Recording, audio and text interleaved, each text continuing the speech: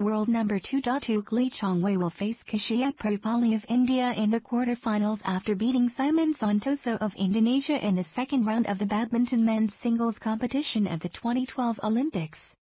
In the event held at the Wembley Arena here Wednesday, the Malaysian, who is also the top seed at the Games, easily tamed Simon 21-12, 21-8 in 34 minutes.